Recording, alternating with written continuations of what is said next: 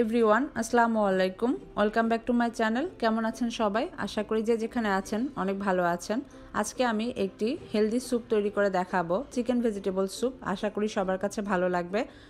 এই স্যুপটি আমরা যে কোনো বয়সের মানুষই খেতে পারি, আমরা বিকালেও খেতে পারি বা ডিনার হিসেবেও সার্ভ করতে পারেন। আশা করি সবাই অনেক লাইক করবে। আমি এখানে একটি চিকেনের থাইয়ের একটি পিস নিয়েছি। আমি যেহেতু দুইজনের জন্য তৈরি করব, এই জন্য অল্পই নিয়েছি। লবণ দিচ্ছি প্রয়োজন মতো। এর মধ্যে আমি একটু সামান্য আদা রসুন বাটা দিব এবং 2 কাপ পরিমাণ পানি দিব। বা সিদ্ধটা আপনারা যে কেউ যতটুকু পানি দেন কোনো সমস্যা নেই। পরে এটি চিকেন স্টক হিসেবে ব্যবহার করব। আমি প্রেসার কুকারে নিয়েছি যেন খুব তাড়াতাড়ি সিদ্ধ হয়ে যায়। 3-4 মিনিটের মধ্যে আমার সিদ্ধ হয়ে যাবে। আপনারা চাইলে বুকের মাংস ব্যবহার করতে পারেন। আর এখানে আমি কিছু সবজি নিয়েছি। 1/2 কাপ পরিমাণ পেঁপে নিয়েছি এবং 1/2 কাপের একটু কম গাজর নিয়েছি কুচি করে কেটে।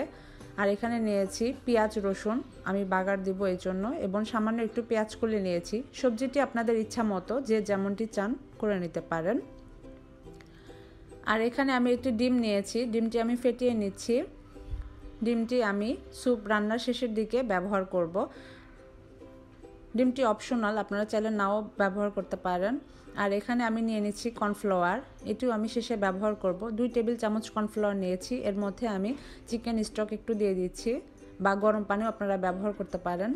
এটি গুলিয়ে নিব যেন স্যুপ রান্নার শেষে যখন ব্যবহার করব তখন দলা বেঁধে না যায়। এদিকে আমার মুরগিগুলো সিদ্ধ হয়ে গেছে। এখন আমি মুরগির মাংসগুলো ছড়িয়ে নিচ্ছি হাড় থেকে। আপনারা চাইলে লেগ পিস বা মুরগির যে কোনো অংশ ব্যবহার করতে পারেন, এটা যার যার ইচ্ছা, যার যার টেস্টের উপর আর কি নির্ভর করে। খুব অল্প পরিমাণ মশলা দিয়ে এটি তৈরি, এজন্য অনেক হেলদি। এভাবে আমি মাংসগুলো ছড়িয়ে নিয়েছি। এখন পেঁয়াজ আর রসুন আমি একটু হালকা ভেজে নিব। এর মধ্যে সবজিগুলো দিয়ে দিচ্ছি। আপনারা চাইলে সবজিগুলো সিদ্ধ করে নিতে পারেন। আমি একটু হালকা ভেজে নিচ্ছি। এর মধ্যে মুরগির মাংসগুলো দিয়ে একটু ভেজে নিব। একটু ঢেকে দিব, সবজি থেকে যে পানিগুলো বের হবে এতেই সিদ্ধ হয়ে যাবে। এজন্য আমি অনেক পাতলা করে কেটেছি। এখানে 1 টেবিল চামচ আমি দিয়ে দিচ্ছি টমেটো সস, 1 টেবিল চামচ সয়া সস এবং 1 টেবিল চামচ চিলি সস দিয়েছি। আপনারা চাইলে আরও বাড়তি কিছু ব্যবহার করতে পারেন। আর সামান্য একটু আমি দিয়ে দিচ্ছি গোলমরিচের গুঁড়ো, কালো গোলমরিচ বা সাদা গোলমরিচ, যেটা আপনারা চান ব্যবহার করতে পারেন। আর লবণ টেস্ট অনুযায়ী দিবেন, যেহেতু সব সসেই একটু করে লবণ থাকে। দেখুন সবজিগুলো থেকে একটু পানি বের হয়েছে, এগুলো দিয়েই সবজিটি সিদ্ধ হয়ে যাবে। এখন এর মধ্যে আমি চিকেন স্টক দিয়ে দিব। আর বাড়তি আমি 1 কাপ পরিমাণ পানি দিয়ে দিয়েছি। পানিটাও আপনাদের ইচ্ছা মতো, যে যেমন ঘন খেতে পছন্দ করেন। সামান্য একটু বলক উঠলেই আমি এর মধ্যে কর্নফ্লাওয়ার দিয়ে দিব। খুবই অল্প সময়ে আপনারা তৈরি করে ফেলতে পারেন। এই স্যুপটি অনেক হেলদি এবং অনেক টেস্টি। আমি আলাদা কোনো কাঁচামরিচ ব্যবহার করিনি। এখানে আমি দিয়ে দিচ্ছি এখন কর্নফ্লাওয়ার গোলাটুকু। আস্তে আস্তে দিয়ে চামচ দিয়ে নাড়তে থাকতে হবে যেন দলা বেঁধে না যায়। দেওয়ার 2-3 মিনিট পরে দেখবেন যে অনেকটাই ঘন হয়ে গিয়েছে। আমি যেহেতু কাঁচামরিচ পরিবেশনের সময় ব্যবহার করব, এজন্য আগে ব্যবহার করে নাই। ঝাল লবণ যে যার টেস্ট অনুযায়ী দিবেন। কিছুক্ষণ পর দেখেন ঘন হয়ে গিয়েছে। এখন আমি ডিমটি দিয়ে দিচ্ছি।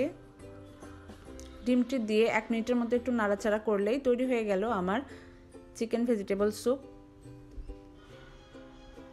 দেখুন কতটা অল্প সময়ের মধ্যে তৈরি করে ফেললাম। খেতেও কিন্তু দারুণ টেস্টি হয়েছে। এখন আমি পেঁয়াজ কলি দিয়ে দিচ্ছি সামান্য একটু, দিয়ে আমি চুলাটি বন্ধ করে দিব।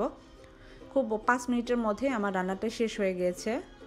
চুলায় দেওয়ার পর সবজি দিয়ে তৈরি হয়ে গেল আমার চিকেন ভেজিটেবল স্যুপ। এটি অনেক হেলদি স্যুপ। আশা করি সবার কাছে ভালো লেগেছে। সবাই একবার হলেও বাসায় ট্রাই করবেন।